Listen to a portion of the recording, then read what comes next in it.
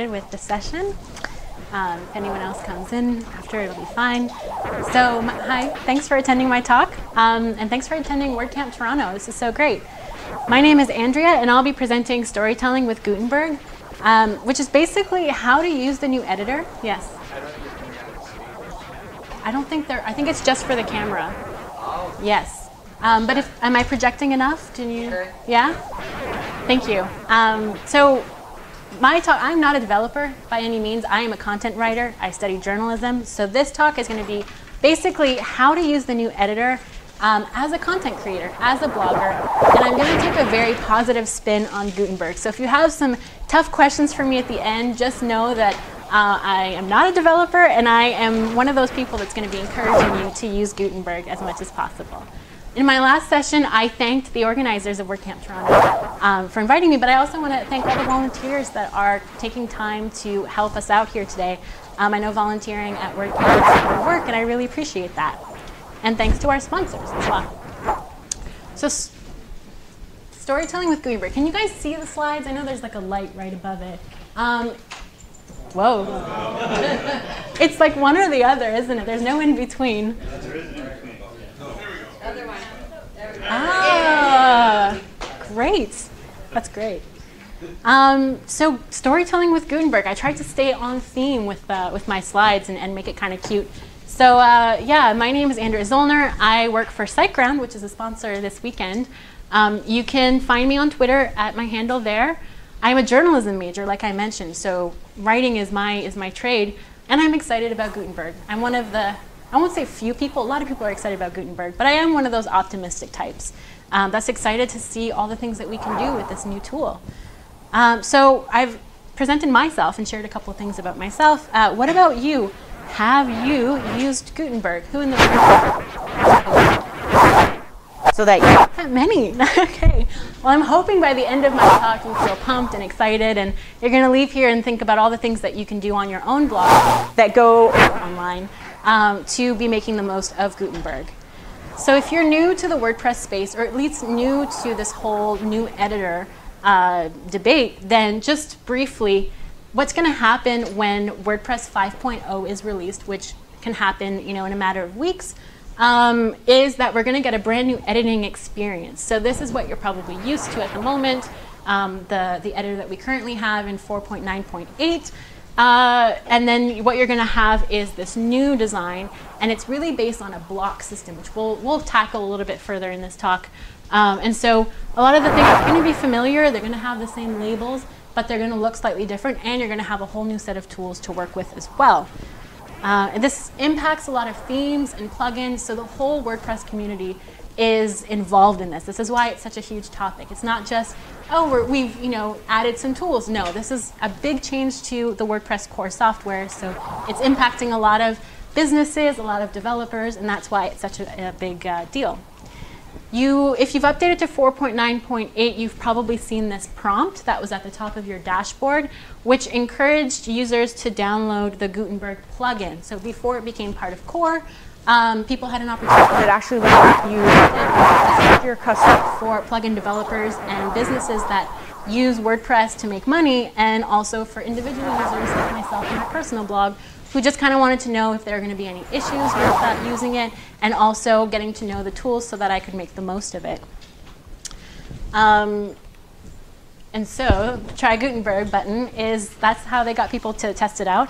And what's going to happen is, we've been told by the Gutenberg development team that when 5.0 comes out, Gutenberg is going to be the default editor, but you can also install the classic editor. So that's the experience that we all have right now in our WordPress installations. And so if you're not ready for Gutenberg, then we have the classic editor that you can install. And so you can choose which editor you want to be using in the future, and you can switch between both of them, or maybe there's some pages of your content that you'd rather just not have to learn Gutenberg for right away. So it's up to you. You have some options there to learn at your own pace and to adopt Gutenberg when it's right for you. But again, I'm excited about it, so I'm going to be encouraging you to use it, to test it out as much as possible. Is anyone familiar with the term? It's one of those terms that has come about really recently, and it's pretty much just a jargony term that exists within the digital media publishing world. But To Snowfall came about because a couple of years ago, the New York Times came out with this microsite, this microbit of reporting about this big avalanche that happened in Washington State. And it was this really big avalanche. A lot of people died. It was like a big news story. But instead of just reporting on it, with a couple of pictures, they developed this really cool website called Snowfall. And so it was this super dynamic piece of reporting that they had the main reporter who was writing all the text, but they had videographers.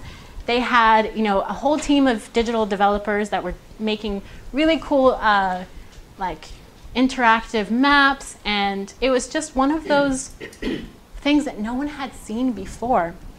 So it came out on December 20th, 2012.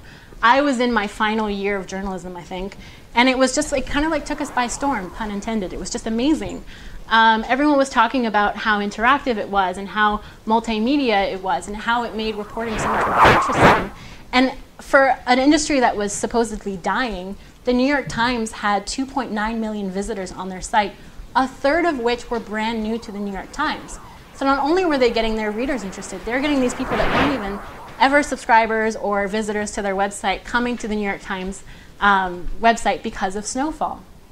It actually won a 2013 Pulitzer Prize for being the best reporting of the year, and a lot of people quote it as being a game changer or revolutionizing the way that we look at digital media and digital reporting.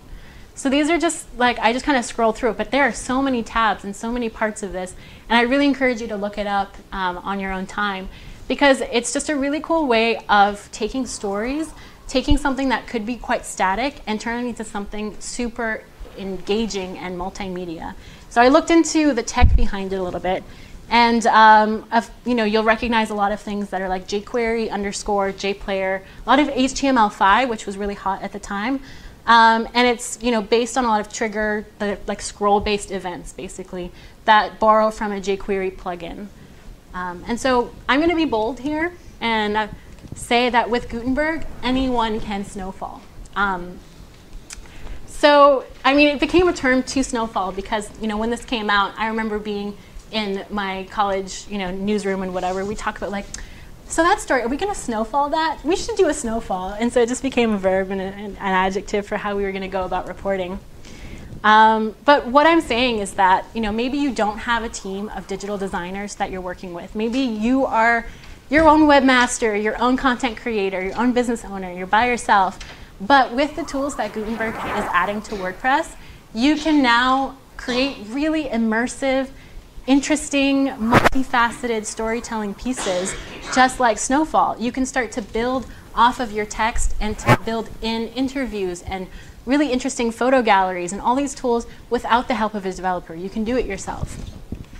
So let's take a look at Gutenberg really quickly, just so you get a picture of what it's going to look like and what might change from our current experience. So on the right here, we have a document tab, which I'm sure, there's a lot of talks on Gutenberg, so I don't want to overlap too much with what other people are doing. But really briefly, we have a lot of the same controls that we had on the previous dashboard, like tags, categories, featured image. But there's a whole new block at the top, whole new tab at the top called block. And that is specific to Gutenberg because it's a block-based design. And what I mean by that is that when you are in the editing space itself, you can click on the plus button, and then you have options of blocks to add to that editing space. So whether you choose a paragraph or a heading, that's just very basic ones, but there's lots of different blocks that you can add. And once you choose that block, then you can edit the specific block itself with this new tab on the side. So you can control the text size and add a background color and a lot of other things. And if you add a CSS class to it, then you can do way more things as well. And so here's just quickly some of my favorite Gutenberg blocks that come sort of built into it already. But because a lot of plugin developers are building new tools for Gutenberg, you'll see the blocks just become a lot more in the coming months, I'm sure. A lot of people are working on new blocks to fit into their plugin at the moment, so I feel like it's just going to grow and grow. This list is going to grow and grow and grow. But for the time being, I sort of grouped them together in a couple of categories. So my text blocks, which are for editing text specifically, like lists and headings and subheaders, tables, buttons that have text in them.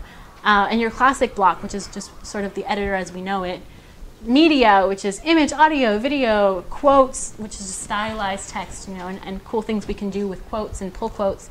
Layouts, which I'm very excited about because laying things out when you're not good at HTML is a nightmare, and so having some layout blocks is really helpful. And then code. If you want to add code, inject it right into the editor, you can use some code blocks for that. So now how do we use these tools?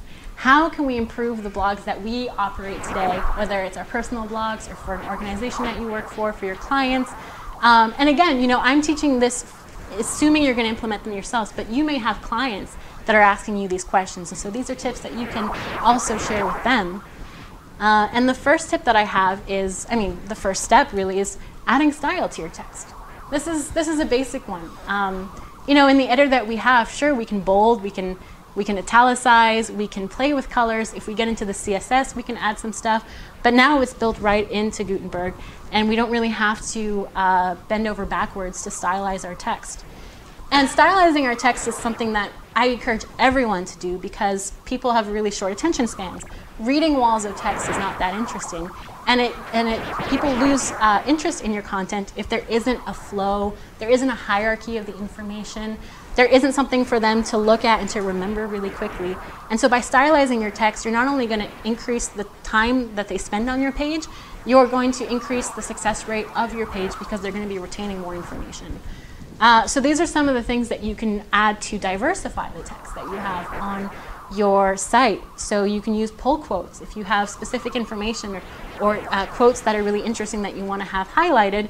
That's a stylized thing. Verse as well, if you're quoting books or passages or poetry, you can stylize it with a verse.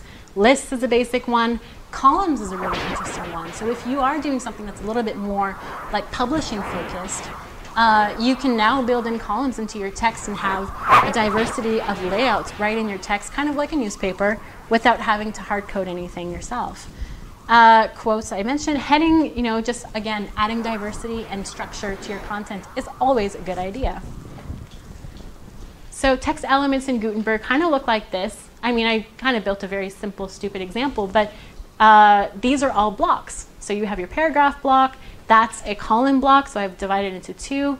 Headings, some lists, a little pull quote. So all of this you see, every time I click on a block, there's some new ways that you can edit it that pop up under here on the block tab. And then when you preview it, it just kind of like adds some really fun, some fun diversity. This is kind of a bad example because I wouldn't do this naturally, but I'm just trying to show you all the different blocks smushed into one. The next tip is to diversify your images. So a lot of themes do this for you. I rely heavily on my theme design for the way that images appear on my site. But now I have a little bit more control, which is a double-edged sword because sometimes the theme designers don't want to give you the control because they want things to look good. And with Gutenberg, now we have all these options to add way more images and to really control the way that our pages look. But I think it's good. I think more control is better for the end user. And so diversifying your images means that you can use blocks to not only create one image, but you can stretch that image and have something that's like a full width. You can create galleries, and you can also embed really easily from a lot of third-party image websites. So if you are a big fan of Instagram, Flickr, or you host your images elsewhere, you can save on your resources and the space that you have on your website by embedding from third-party applications. And without having to import everything if that's not what you want to be doing. So, of course, I think as a content creator, I think images are really powerful. So the more images that you have that really support your messaging, the better your website's going to be.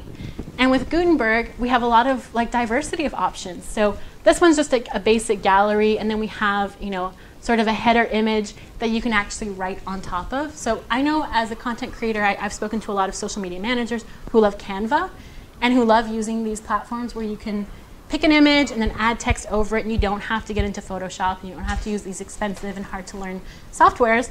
And so now in Gutenberg, it's built in that if you want to add just text over an image with a little bit of a shading, you can do that without going outside of WordPress, which is super cool. And then if you want to expand on the use of your image blocks, you can also get creative and turn them into like sort of pseudo buttons. So if you have like a services page, for example, and you want to have different services laid out in a really neat and tidy way, you can use a gallery to do that and have these buttons designed yourself and import them as an image, and then create these really cool sort of like menus using the image blocks. The third one is to integrate other post types. So this one is kind of, it's not self-explanatory just like from the get-go, but it's actually really powerful. And the reason is that, you know, when you're building your website, you have likely you have a lot of content on your website, and you don't want that content to get buried. You want to be able to control how it's presented. You want to group content together based on theme, or based on intent, or based on your audience type. And so having more control over how you integrate different post types is really powerful, and I'll show you exactly what I mean. And so I think most of us are familiar, well, I won't say most, but shortcodes is something that's been built into WordPress for a long time that we can use to pull in other post types that we have on our website. So the basic ones that you have your blog posts, that's the basic one. Testimonials, portfolio projects, these are ones that sort of come built into WordPress.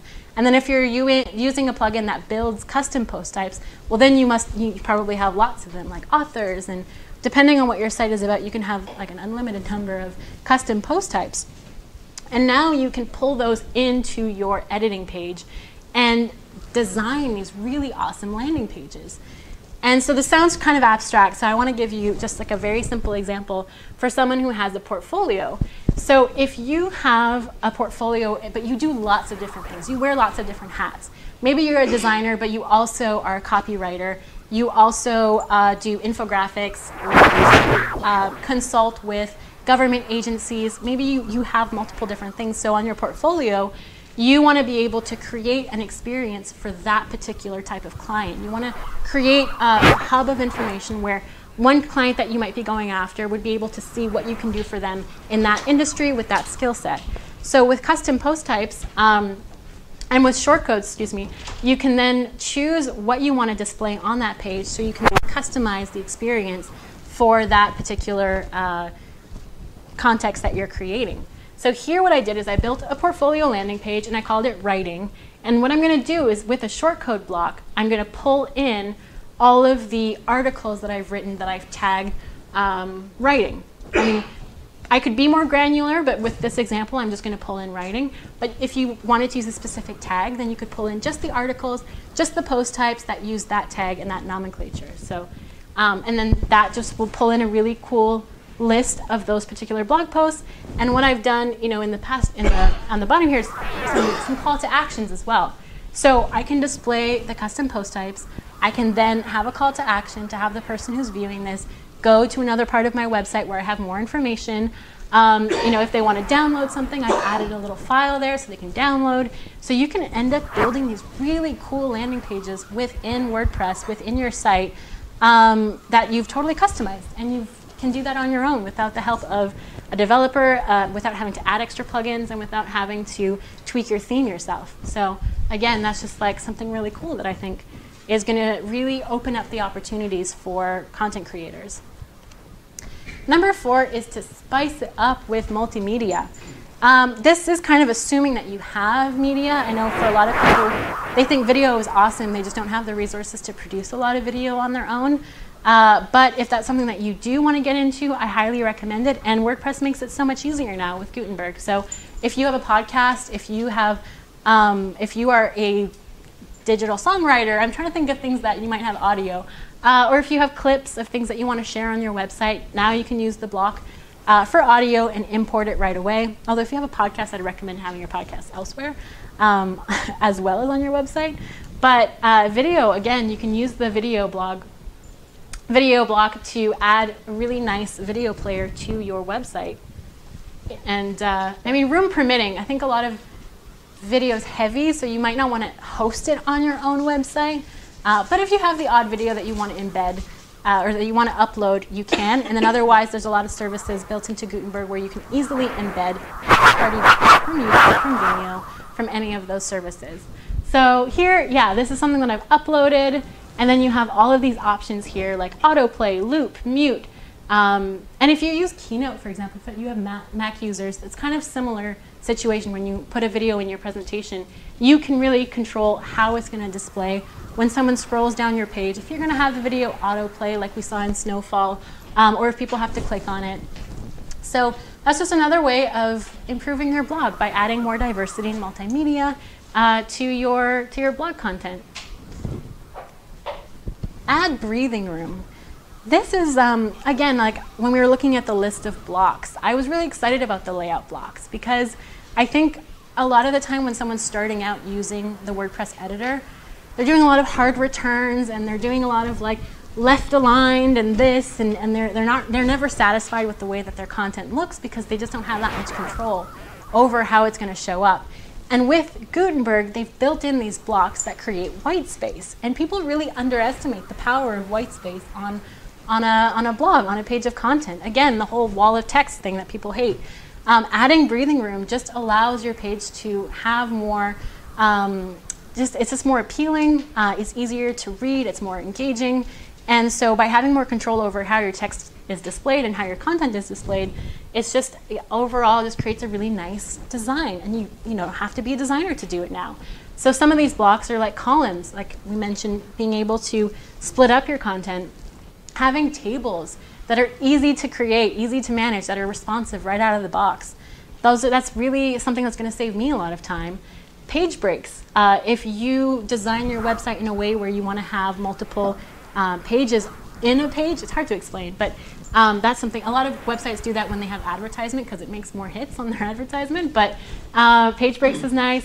Spacer, the more, and the separator. These are just really simple blocks that can really make it easy to design your page thoughtfully.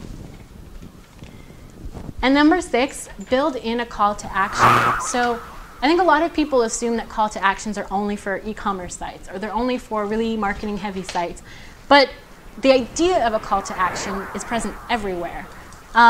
Anytime someone asks you to do something, that's a call to action. So if you have a very basic website, the contact me link that you have, you could turn that into a call to action button. You can get people to subscribe or to follow you, to view your articles, to download your CV. These are all call to actions. You want people to perform an action on your website. And now with Gutenberg, you can make those so much more than just a text link. You can actually have them pop out of your page, and you don't have to go into the CSS to design something. You can do it right in Gutenberg. So for that, for example, I'm adding a block and I'm adding a button block. And this is so nifty. It's really nicely designed. You can add the text, and then you have all these options on the side to change the color of the text, the background color, and I don't know if it's going to show up in my demo, but there's a really cool tool where if there's, here it is. If the color combination is hard to read, it'll tell you.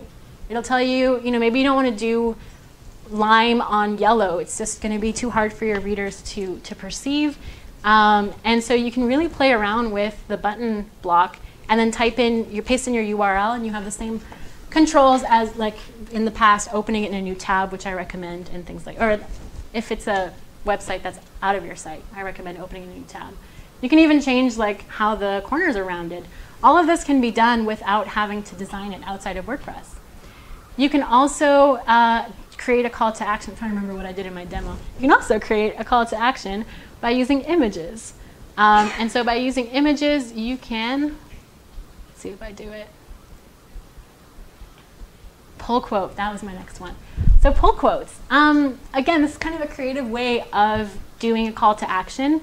Normally pull quotes are literally a quote, but if you just want to draw attention to one part of your text and you want to have someone perform an action, a pull quote can be a nice way to really make it pop out of your page. So that's just another one. And again, like you can stylize this. I would try and be consistent from one page to the next. So if you have, like all of these options are really exciting, but you can get carried away and end up having kind of a messy website. So I would recommend sticking to 1 or 2 of these options and repeating them on your pages throughout. So this is another way of using that image that I was talking about where you can add text and you can add a little color overlay. And so here, I'm making a call to action that's a little bit more dynamic, a little bit more interesting to look at, and I'm playing around with the tools that are built into Gutenberg to do that. And so this next tip is related to your workflow. So learning to use Gutenberg and implementing it, I don't want it's going to take some time. I'm not saying that this is like something that you're going to be able to totally embrace from one day to the next and work into your workflow entirely. For me, I've done it progressively. I have a couple of different websites, and so you know, it sort of started with like, well, my next blog post, why don't I build it with Gutenberg? And so that's sort of how I started to get to know the tools and to implement the tools and get really excited about them. But one of the really cool things about Gutenberg is that you can build blocks. So I mentioned sort of not going too crazy. Not going too crazy with the different blocks that we use, and sort of sticking to a couple of looks and what you look for. Now, building blocks for Gutenberg, or you have a designer that is helping you develop a style, you can get them to design you a couple of reusable blocks, or you can design them yourself. So here I've just made like a purple block. And then I'm saving it and calling it purple content block. And then saving it, and so I can now reuse that block from page to page. So you could work with a designer, get them to develop some blocks for you. Maybe if you are a company that has a really strong Facebook presence, you want to get people to follow you on Facebook. Custom block that points people there, and reuse that everywhere on your site where it makes sense. So if you have a marketing team that creates ads, and you have your content team, which is separate, you can have your content team come in and work around the ads that are already built in, and your marketing team could come and just reuse the ads that have already been designed and add them on your page. So that's something that I think is going to end up saving me a lot of time when I'm creating content, and just be more effective as well. Yes. In HTML, you can create your own library of code. So if you want to get a certain look and feel, you just go into your library, copy, paste it. Can you have that function with Gutenberg, like with these blocks? I assume so, because if you copy your HTML into your page, you could then save that block the way it is. But where would I save it? I guess your HTML would be impacting your entire page. Well, say, okay, so I've created this purple block. Yeah. And for client A. Now client B wants the same purple block. Yeah. So can I save that purple block in a library somewhere like I do with HTML? I am not sure. That's a great question, and I will ask. There's so many great developers here that work with Gutenberg that I can find one. We can ask them what that's going to look like. My assumption is that all of these things that we're going to discover as we use Gutenberg more and more, someone's going to find a solution to. So if it's workflow related, things like that, then we're going to have someone's going to develop a plugin where you can save all of your blocks across a multi-site, for example. Or if you manage multiple sites, you can export your blocks like you could with other, because a lot of other builders allow you to download what you've created and import it into another site. So I'm sure that we're going to get there with Gutenberg as well, and to be able to repurpose what we've built from one site to the next. But yeah, I'm going to follow up with you because that's a great question. Already, I'm at the end of my talk. In summary, so what I want to say is stylize your text, add images, maximize your post types. Make sure that you're making the most of all the content that you have on your website, that is not getting buried, and that you're making a user experience that's really dynamic and useful and powerful, and makes your website as powerful as possible, helping you to achieve your goals. Add audio and video if you have that. Add white space so your website breathes. Add a call to action, whether it's a simple subscribe or follow or something a little bit more advanced. And create reusable blocks so that you can save yourself time. And when I'm talking about reusable blocks too, if you have a whole team, if you have an editorial team, that's something that you can determine as a group.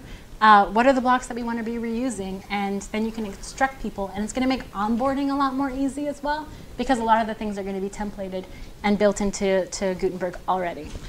So I'm happy to take any questions that you have, and if I cannot answer them, we will work on it this afternoon. Yes? Yeah. You go first. When you say you can save blocks, does the content carry over or just the style?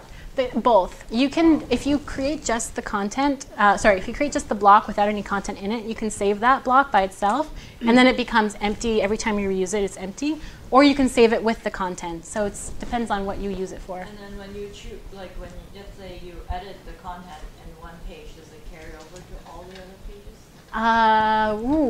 I'd have to test it out. I know that if you just have like the purple block with no content, and you add content in one page, and you add an empty purple block, it won't. Does someone have an answer? I'll approach this as a designer. Yeah. I think what might help is, really, you learn something new every day.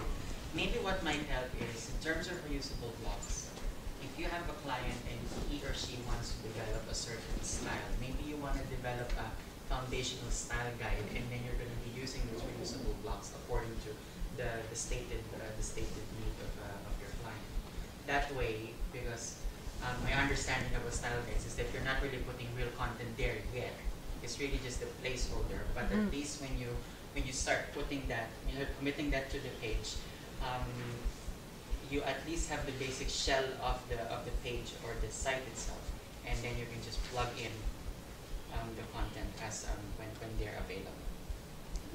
Let's say like if you have a footer and then you have a global change all across the board, instead of going to every single page, like does it actually carry over if you make one change on like, let's say one page? I've got no answer to that. I've tested it out, but within the same page, the same block the change will apply, but I haven't tested it from page to page. I'd actually probably recommend building that into your footer itself, not necessarily the content editor, but yeah, that's a great question. The man in red, because he graciously gave his thoughts. Andrea, this all sounds great, and I've just tinkered with it a little bit. So I don't know the answer, so I'm asking you. And the question that comes to mind, okay, now we've got a means of styling our pages.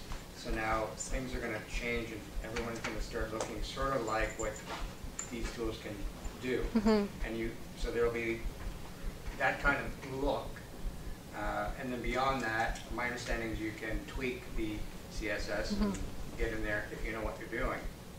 So have you come across, as far as styling the page, laying it out, where you've seen something, you go, geez, I wish it could do that, but it can't yet? Oh. Have you come across that yourself, going, you know what, okay, it still hasn't gotten to the point where, I mean, it's WYSIWYG and all that stuff, Yeah. where you said, you know, I'd love to move it over here, or I'd love to do that. Anything personal? I think the answer is yes, but that's just always, I'm always thinking about how I can improve my own content. And so things related to, I think the galleries are something that I'd like to see built on, having more options with multiple images. When I do, I have a travel blog, and sometimes I do product recommendations, and I haven't found a great way to display them without using a plugin. And so I'm excited for more ways to display these images and these dynamic images with text and links on a page. But I think that's just like my own personal experience. I do think that as we use it more, again, it's twofold. Like as we use it more, we'll see more opportunities, and we'll also have more people adding to the project and fixing things that are annoying or incomplete. That's been, the images one is one for me, but I know other people. I guess we're going to expect to see a lot of plugins for this. So I have the Yoast plugin on my website, and they have, a lot of plugins are developing these Gutenberg blocks. As an example, the Yoast one has structured data. So that's one that I saw pop up in my Gutenberg list of blocks. And so I think the more plugins develop specific blocks for Gutenberg, the longer that list is going to be. And the more helpful, because I don't know if you noticed, but when you add a block, it'll show you your favorites. And so that's going to help. And you can also type in the name of the block, because I think that list is going to get longer and longer the more plugins you have on your website that are catering to Gutenberg. So being able to then also organize the blocks that you use most frequently, it's going to be good for the workflow. Okay. Let's start with the lady here. So I did 20 years in magazine publishing, so I know breathing room and white space, that kind of thing. But I had to get over it when we started having to design for responsive and for people to look at on their smartphones. So what happens to all this beautiful white space and drop caps and whatevers when you take it from the desktop, which is where obviously you're kind of designing that, and somebody's now looking at it on their phone. Yeah, well, like most responsive design, it's like probably just going to stack. So you are going to lose some of that, especially if you're designing really with the desktop in mind. It's not going to translate perfectly to a tablet or a phone. So I think that like most responsive design, the decision comes, what's the majority of my, like what kind of device are the majority of my readers and my visitors looking at my site on? So if it's 90% desktop, then you can spend a lot of time investing in these really beautiful designs and layouts. If it's 90% mobile, then that's something that you're going to want to test right away and see, okay, where is that white space appearing? And I like to say that Gutenberg makes it responsive out of the box, but successful responsive doesn't necessarily mean the same thing for everyone. So for me, if it's not broken, that's great. But for someone else who really wanted that image to appear with a lot of white space underneath, that's maybe some tweaking is going to be required for it to look as good on mobile as it did on desktop. Yeah, it's not a great answer, but yeah. These blocks, are they access control based? Like could an editor, for example, create a style guide and then lock it down, and then could an admin person create a style guide, lock it down, and then have an editor or a contributor use the standard? Because if not, you're with like multiple people putting in your content, your site could look pretty ragged. It could look awful, right? Yeah, I actually had the same question asked last month, and I think it's such an interesting conversation. And I was asking, this afternoon, Anthony, who's one of the lead releases for Gutenberg, is giving a talk, and I spoke to him about this, because this is a problem. Right now, there isn't a great way to lock down the Gutenberg controls. And it often creates these incomplete flows where someone who doesn't have access to upload to the media library, adds a media block, has the option to either upload or pick from the media library. And the media library button works fine because they can pick, they have that authorization. But then the upload button just gives them this error message.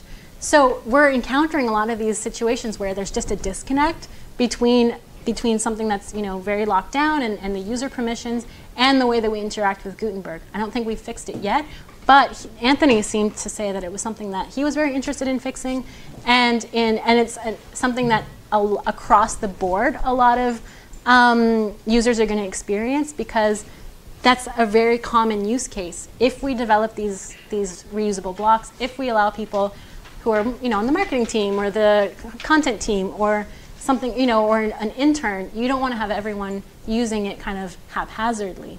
I don't think it's locked down right now, but I wouldn't be surprised if any of the plugins that currently offer those services on WordPress websites, like ones that do very granular permissions, are going to end up integrating that into Gutenberg in some way. I wouldn't be surprised if that's something they're working on now.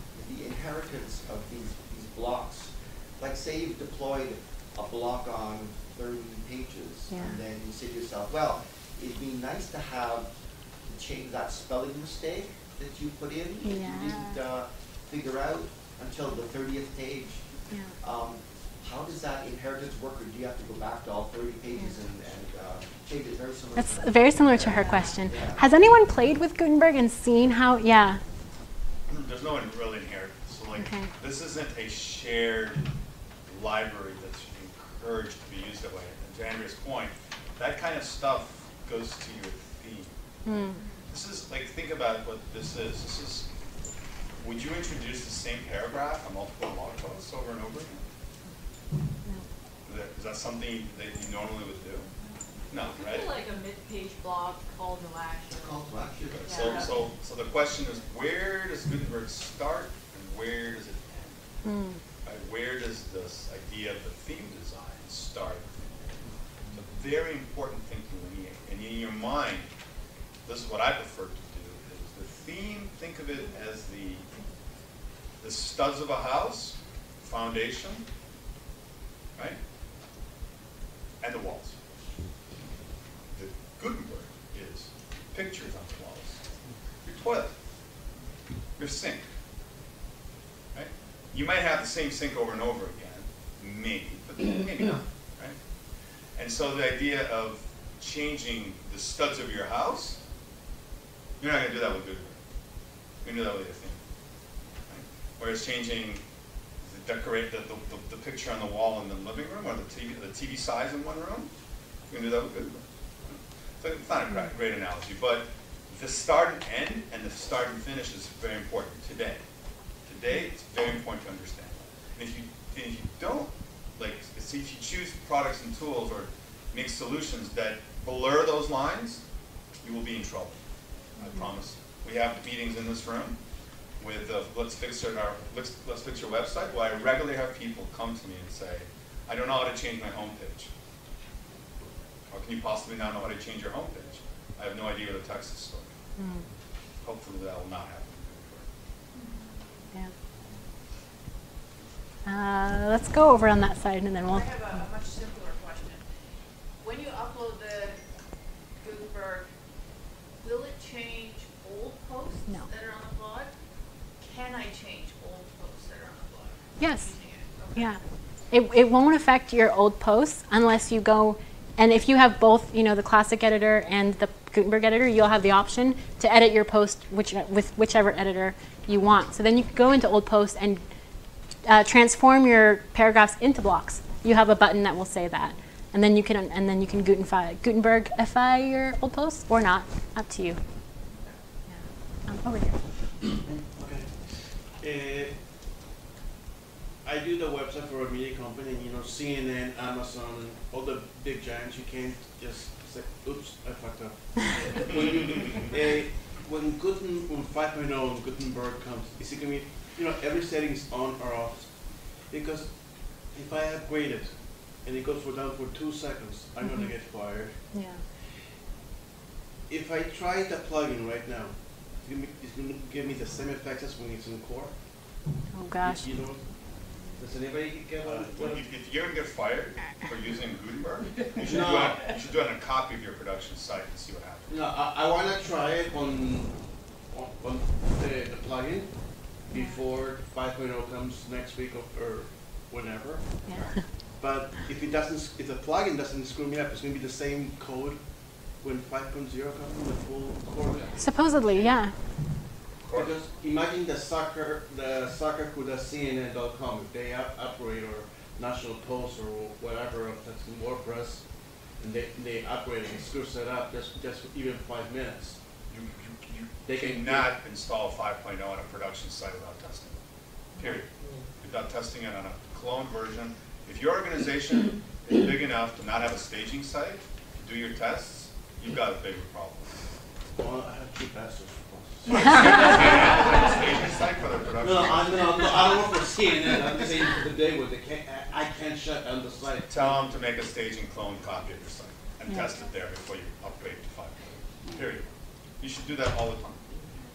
Because even the theme that we have, when you look on the theme on WordPress.org, there's no tag saying it's Gutenberg Right. ready. That they haven't done that. The geniuses of automatic haven't done that. So Yeah. Like with any big change, yeah, you have to test it. You have to go with a big site like that. You want to be really careful. Okay, thank